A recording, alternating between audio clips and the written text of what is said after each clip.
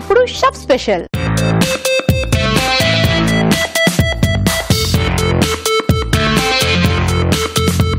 మరి రావు గారు మీ స్పెషల్ లో అంటే షెఫ్ స్పెషల్ లో ఏం చేయబోతున్నారు? ఆవకాయ రొయ్యలు అండి.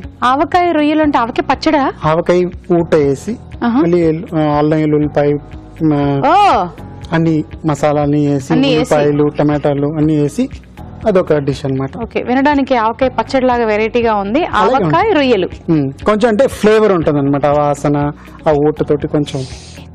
చూసేస్తాం.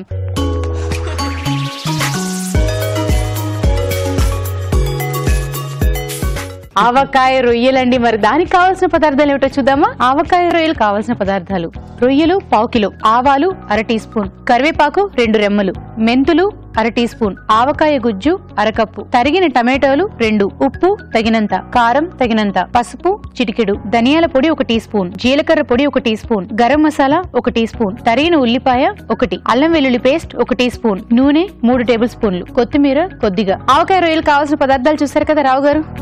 స్టార్ట్ అండి. ఎస్, నేను వెయిటింగ్ అండి. అంటే అదేదో పికిల్ ఎలాగా ఉంది చూడడానికి. ఫస్ట్ నూనె.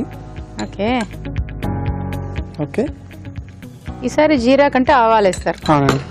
అది ఆవకాయ ఇదంటే మీరు సపరేట్ గా తయారు చేసుకున్నారా? లేదు, మీరు బయట మీ ఇంట్లో ఉంటాయి కదా, అందరి ఇంట్లో ఉంటాయి ఆవకాయ. అంటే ఆవకాయ గ్రేవీ, ఆ గ్రేవీని అంతా తీస్తారు. అవునండి, అంతే కదా? అంతే. పీసెస్ అవసరం లేదు. మీకు. ఓకే, ఆవకాయ పచ్చడిలో ఉండే ఆ ఊటనంతా చాలా సార్లు ముక్కలు అయిపోయి ఆ ఊట ఏం చేసుకుంటూ అంటారు, కొందరేమో ఊట మొత్తం తినేస్తూ ఉంటారు ముక్కల కంటే, వేడివేడి అన్నంలోని. సో ఆ ఊట అంటే గ్రేవీని తీసుకోమని చెప్పారు. End of the year gravy అంత ఊట అంతా అయిపోతుంది, ఆవకాయ ముక్కలే మిగులుతాయి. అవును, అందరి ఇంట్లో.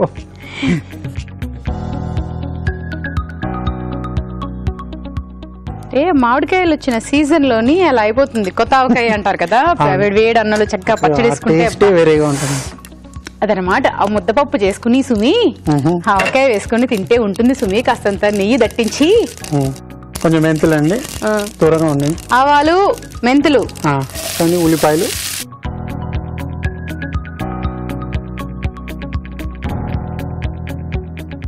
కొంచెం ఉప్పు కొంచెం తక్కువ వేసుకోవాలి, ఎందుకంటే ఆవకాయ వేస్తారు కదా. ఆవకాయలో ఆల్రెడీ ఉప్పు ఉంటుంది కాబట్టి ఇందులో ఉప్పు తక్కువ వేసుకోవాలి. దీంట్లో నూనె కూడా తక్కువ వేసుకున్నాను చూడండి. ఎందుకంటే ఆవకాయలో కొంచెం నూనె ఉంటుంది కదా, ఆ ఫ్లేవర్ దాంట్లో ఆ ఫ్లేవర్ కూడా మసాలా. ఇప్పుడు చాలా మంది ఆ గ్రేవీ అనగానే గ్రేవీ వరకే తీస్తారేమో, ఆయిల్ వదిలేసేసి. సో అలా వచ్చినా పర్వాలేదు, కొంచెం మీరు ఎంతైనా తీస్తే కూడా కొంచెం ఆయిల్ ఉంటుంది. అవును. ఓకే, ఇప్పుడు కొంచెం కరివేపాకు. నా కంటికి రొయ్యలు పెద్దగా కనిపిస్తుంది. టైగర్ ప్రాన్స్ కదా? Medium prawns. అంటే పర్టికులర్ గా ఇలా పెద్దగా ఉండేవి అయితే బాగుంటాయి అని ఏమైనా ఉందా రావు గారు? లేదండి, చిన్నవి రుచి ఎక్కువ ఉంటాయి. ఓకే, మీకు పెద్దవి దేనికంటే ఫ్రైకి, అంటే మీరు తందూరులోనో లేకపోతే బ్యాటర్ ఫ్రై ఏదైనా చేయాలంటే పెద్దవి ఉంటే బాగుంటాయి. కానీ మీకు నార్మల్గా మీకు కూరలోనే చేసుకోవాలంటే చిన్న రొయ్యలే బాగుంటాయి అన్నమాట. సో అల్లం వెల్లుల్లిపాయ వేస్తాం. అల్లం వెల్లుల్లి పేస్ట్ వేసారు. ఏం లేదు, కొంచెం నూనె తక్కువ వేస్తాం కదా, దానివల్ల మీకు ఇదన్నమాట.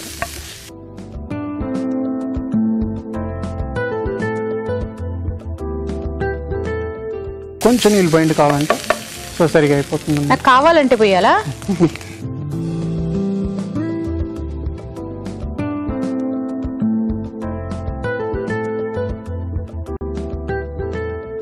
ఇప్పుడు టమాటోస్ అన్నమాట. ఇప్పుడు అది ఆవకాయ ఆల్రెడీ గుజ్జు ఉంది కదా, మీరు ఇంకా టమాటో పీసెస్ ఇంకా గుజ్జు ఎక్కువ అవుదా? అవును, అవుతుంది. కానీ ఆవకాయ అంటే మెయిన్ థింగ్ వచ్చి ఆవకాయ దేనికి యూజ్ చేస్తున్నాం?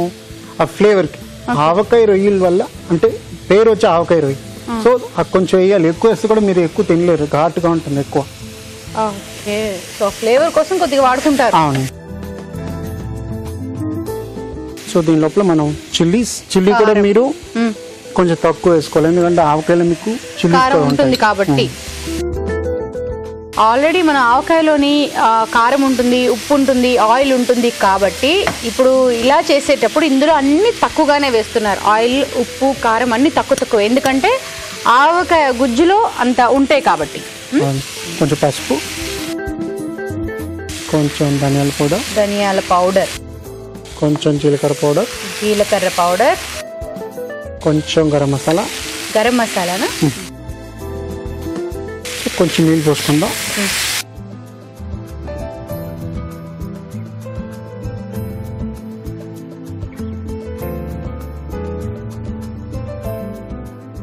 మీ ఎంత వాటర్ పోసినా లాగేసుకుంటుంది. ఎందుకంటే మీరు పొడిలు వేస్తారు కదా, అందువల్ల దానికి లేకపోతే డ్రైనెస్ ఉంటుంది అనమాట. ఇది దేంతో తింటే బాగుంటుంది రావు గారు? రెగ్యులర్ రైస్ తోటి అండి. రైస్ తోటేనా? ఇప్పుడు మన అసలు మెయిన్ ఇంగ్రీడియంట్ వచ్చింది. కొంచెం నూనె వేసుకుంటే, మీకు నూనె తక్కువ అన్నది కదా, దీనివల్ల మీకు కలర్ వస్తుంది, మంచి టెక్స్చర్ వస్తుంది అనమాట. ఓకే.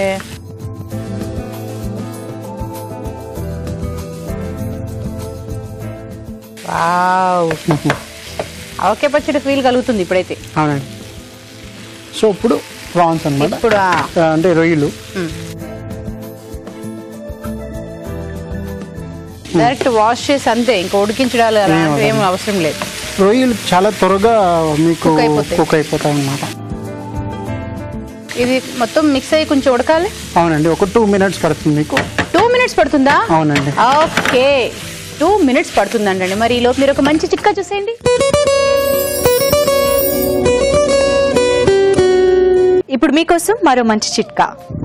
ఉల్లిపాయల్ని మనం చాలా వంటకాల్లో వాడుతూ ఉంటాం. ముఖ్యంగా ఉల్లిపాయ ముక్కల్ని ఎక్కువ మోతాదులో వేయించాలి అని అనుకున్నప్పుడు అవి త్వరగా వేగవు కదా. అలాంటప్పుడు వేరే ప్యాన్ పైన డ్రైగా ఉల్లిపాయ ముక్కల్ని రోస్ట్ చేసుకోవాలి. ఇలా చేయడం వల్ల వీటిలో ఉండే తేమ త్వరగా పోతుంది. ఆ తర్వాత కొద్దిగా నూనెలో వేయించేసుకుంటే ఉల్లిపాయలు త్వరగా వేగిపోతాయి. చిట్కా చూసేసారు కదా రావు గారు? అవునండి, ఆల్మోస్ట్ రెడీ అనమాట.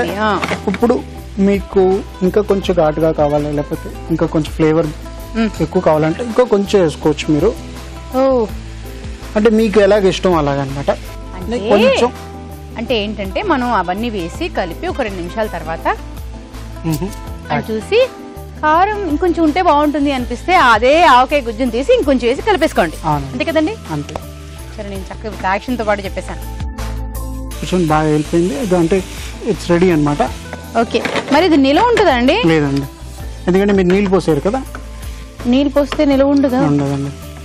ప్లస్ సీ ఫుడ్ కదా, ప్రాన్స్ కదా. సో అయితే నాకు ఒక ఐడియా వచ్చేసింది. మనం నీళ్లు పోయకుండా ఆ పచ్చడి నుండి నూనె అంతా పంపిస్తే చేసేస్తే నూనె ఎక్కువ ఉంటుంది, అది ఇలా ఉంటుంది కదా. లేదండి, యాక్చువల్లీ దానికి పద్ధతి వేరే ఉన్నది. నిలువ ఉండాలంటేనా? చెప్పండి, మరి మాకు కావాలి, అవే కావాలి రావు గారు, చెప్పండి. ఇంకో టైంలో డెఫినెట్ గా ఇంకో ఎపిసోడ్ లో మేము చూపిస్తాం. సారీ అండి, నేను రాపెట్టాలని ట్రై చేశాను కానీ ఆయన చెప్పట్లేదు. బ్రేక్ తర్వాత చూడండి అనేటట్టుగా కుదరదు ఇప్పుడు. సో నెక్స్ట్ రాబోయే ఎపిసోడ్స్ ఎప్పుడైనా చెబుతారట, అంతే కదండి? కానీ చెప్పాలి డెఫినెట్ గా.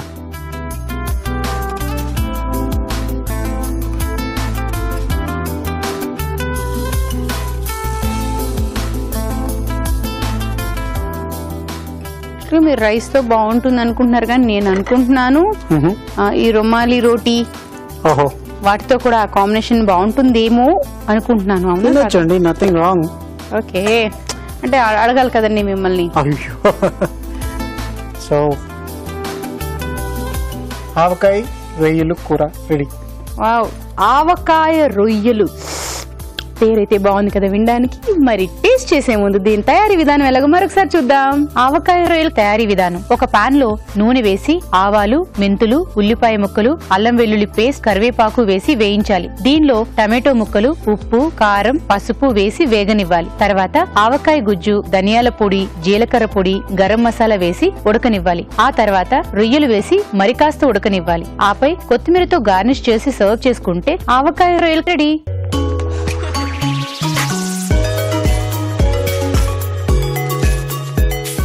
ఆవకాయ రొయ్యలు ఇక్కడ నుంచే వాసన వస్తుంది.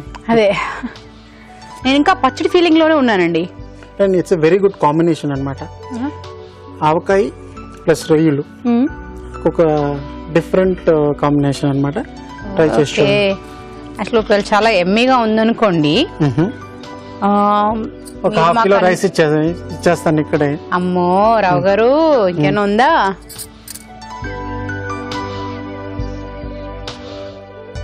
బాగుంది, కానీ ఇంకా మీరు ఆవకాయ కొంచెం ఇంకా ఘాటుగా కావాలంటే ఇంకా కొంచెం ఎక్కువ వేసుకోవచ్చు.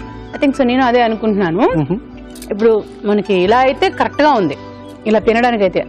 ఇంకా మనం దేంట్లోనైనా రైస్లో కానీ రోటీస్లో కానీ తినాలి అనుకుంటున్నప్పుడు ఇంకా ఓటు ఎక్కువగా వేసుకుంటే అది కరెక్ట్గా ఉంటుంది. ఇప్పుడు నోటికైతే మాత్రం నిజంగా రొయ్యలు ఇది పచ్చడి కాదు, బట్ పచ్చడి తింటున్నట్టు ఉంది, కూర తింటున్నట్టు ఆ ఫీలింగ్ ఉంది, రెండు ఉంది ఆ ఫీల్ అయితే. గుడ్ అండి. థ్యాంక్ యూ సో మచ్ రావు గారు. మీరు కూడా ట్రై చేయండి, డెఫినెట్ గా మీకు కూడా నచ్చుతుంది.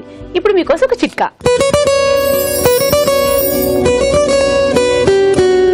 ఇప్పుడు మీకోసం ఇంకొక మంచి చిట్కా. నిలువ పచ్చళ్ళు, అదేనండి ఊరగాయలు. ఇవి పెట్టడం ఒక ఎత్తు అయితే వాటిని త్వరగా పాడైపోకుండా జాగ్రత్తగా చూసుకోవడం ఇంకొక ఎత్తు. అందుకే పచ్చళ్ళు పెట్టుకోగానే తడి ఎక్కడా లేకుండా, తేమ ఎక్కడా లేకుండా డ్రై క్లాత్ చుట్టేసి నీట్గా ఉంచుకోవడం చాలా ఇంపార్టెంట్.